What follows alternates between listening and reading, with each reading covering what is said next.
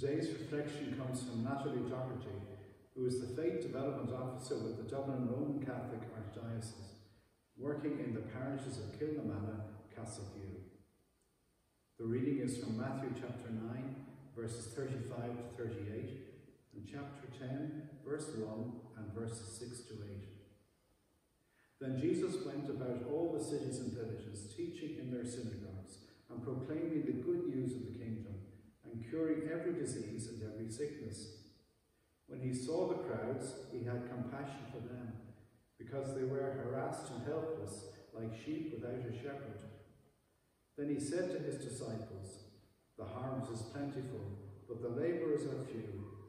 Therefore ask the Lord of the harvest to send out labourers into his harvest." Then Jesus summoned his 12 disciples and gave them authority over unclean spirits to cast them out and to cure every disease and every sickness. He sent them out with the following instructions: "Go rather to the lost sheep of the house of Israel.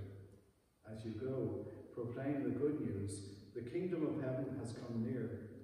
Cure the sick, raise the dead, cleanse the lepers, cast out demons. You received without payment, give without payment." Now let's listen to Natalie. Hello and welcome to today's instalment of Walking Advent with the Scriptures. My name is Natalie and I am the Faith Development Worker in the Office of Evangelisation and Ecumenism within the Dublin Diocese. I am based out in the parish of Kilnamanagh and Castleview in West Dublin, and I'd like to share a very brief moment with you on the Gospel for today. We now find ourselves a week into one of the strangest Advents of all time. All of our usual plans of family and friends gatherings are out the window. We're wondering, are we ever going to get sorted for Christmas, with grocery shopping to say the least?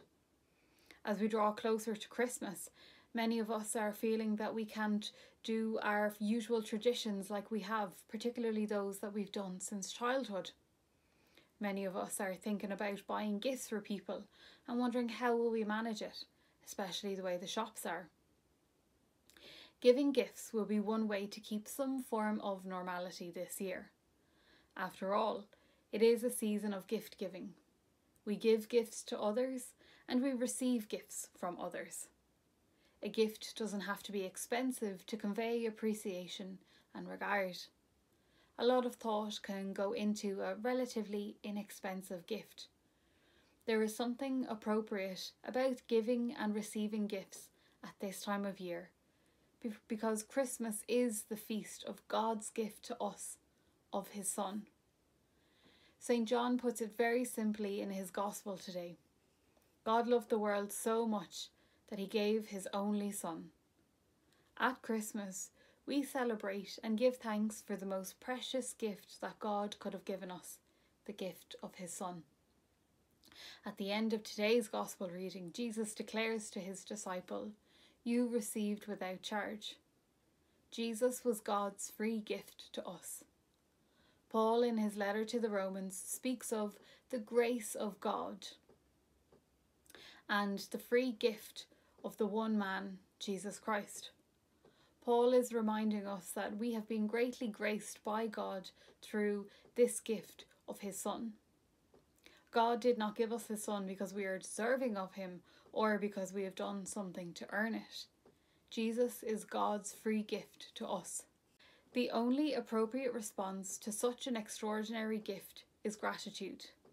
This year we might be feeling ever more grateful for our family, friends, those we love most. The reality is, we're also missing people greatly. We may have lost someone throughout this pandemic, but we are still grateful for the gift of their life, for the time we were allowed to share with them, whether long or short.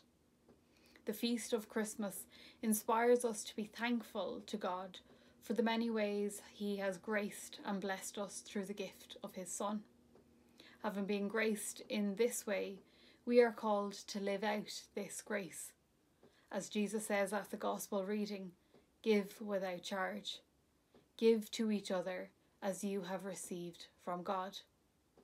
we are to give the Lord to each other by giving expression in our lives to his gracious and compassionate love.